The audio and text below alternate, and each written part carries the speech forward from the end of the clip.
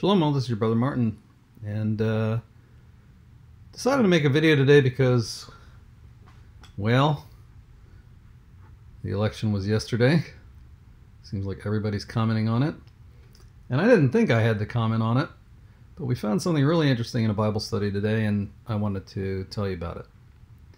Now, of course, there are others who use the Bible codes to try and predict this election. Brother Chris over at Bible Code Theory Research, prior to the election, predicted a Trump victory. And, well, Yahuwah tells his prophets what's going to happen in advance. So, in this case, Chris correctly predicted that Trump would be the victor prior to the election. Now, there are other code searchers who have also made election predictions. I didn't really watch their videos. And I didn't make an election video because, as you might know if you've watched the other videos on my channel, if you look at the first video I did on the eclipse, I had said that judgment was sealed. So, although things might happen with slightly different timing and maybe in different order, who we pick as president doesn't change the outcome because the judgment is already sealed. And so I think part of this election is set up for deception, and I had covered that in my last couple videos. But one of my sisters took the 45 and the 47 and looked at the Hebrew word for 45, 47, which is not uncommon to do, and found out that it was the word highway, and that it was only used once in the Bible in Isaiah 35:8. And I will read this in the context in a minute. But again, if you look in the Hebrew Strongs, you'll see Mazlul means highway, and pretty much it doesn't have any other meanings. It's just highway.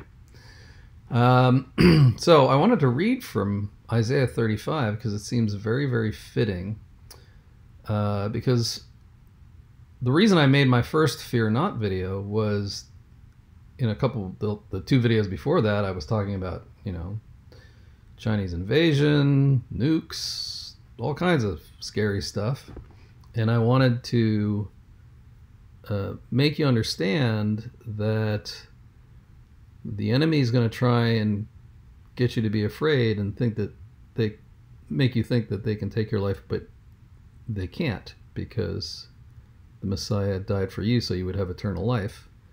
And so Isaiah 35 speaks to those that endure what is to come.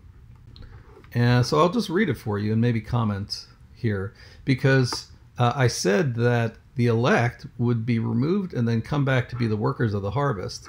And verses 3, 4, and 5 in here are essentially the assignment to the elect during the harvest. So this is a really interesting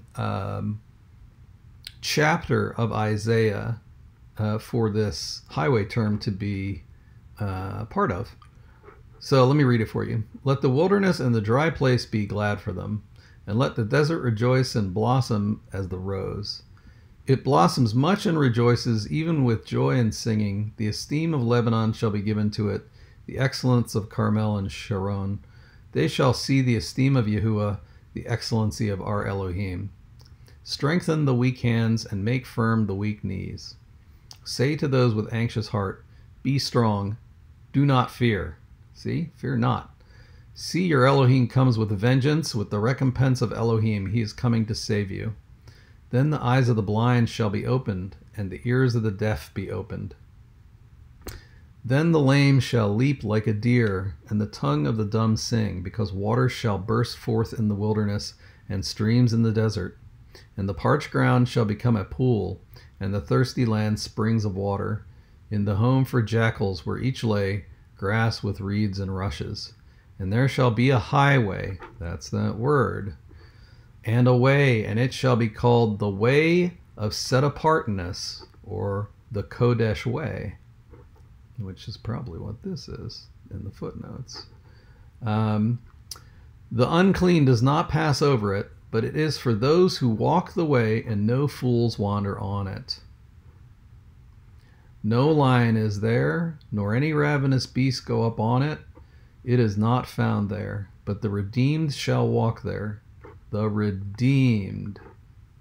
And the ransomed of Yahuwah shall return and enter Zion with singing, with everlasting joy on their heads. They shall obtain joy and gladness, and sorrow and sighing shall flee away.